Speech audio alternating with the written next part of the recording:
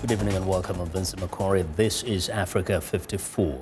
Now, the voters in the Central African Republic have spoken and 90% are in favor of the new constitution. The results of Friday's referendum will pave the way for presidential and parliamentary elections beginning on December 27th.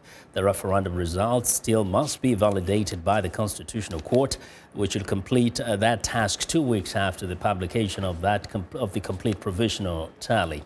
The proposed constitution reins in the president's power and extends that of parliament, establishing a Senate to complement the existing National Assembly.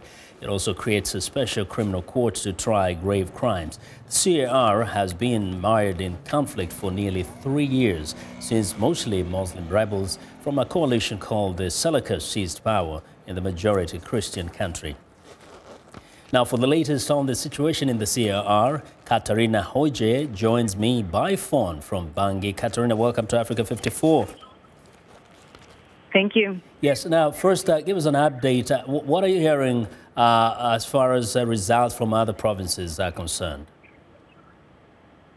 Well, what we are hearing from both from Bangui and other provinces is that a majority has voted yes to this new constitution. Like you mentioned, the result has been confirmed, and we're still waiting to hear from a lot of the provinces. But what I was told earlier today is that we might expect the results already tomorrow, which is way ahead of when the Constitutional Court has to deliver them. I think it's not so much about the result here, but the fact that the country was actually able to go through its referendum and vote despite some minor disturbances, especially here in Bangui. And those disturbances were a great source of concern. What is the situation today as we speak? Well, most people I've spoken to say that the situation has calmed down, and that's actually the feeling I get in Bangui. Unfortunately, after almost 3 years of conflict, people are pretty used to the occasional gunfire, but that seemed to have calmed down. Many mentioned the referendum as kind of the last chance for the armed groups to show that they still have a presence in the capital, but they're not as strong as they can continue controlling it, and they're not strong enough to disturb the upcoming elections. And of course, that is putting in place the structures and institutions.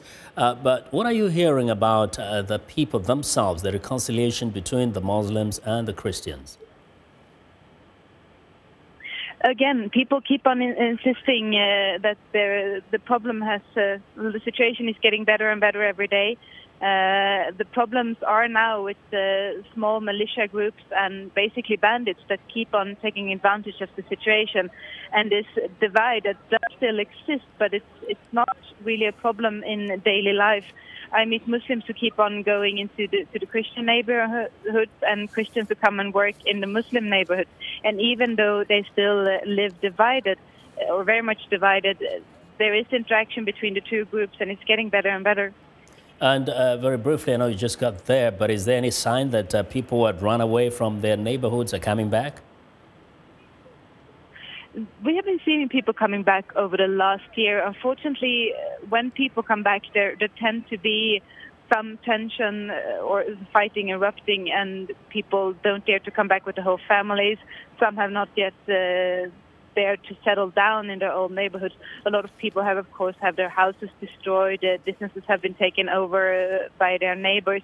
So there is a small trickle of people returning to Bangui, but I think it will take some time before people actually feel it's definitely safe to come back. Well, Katarina, thank you very much. Katarina Hoije reporting from Bangui.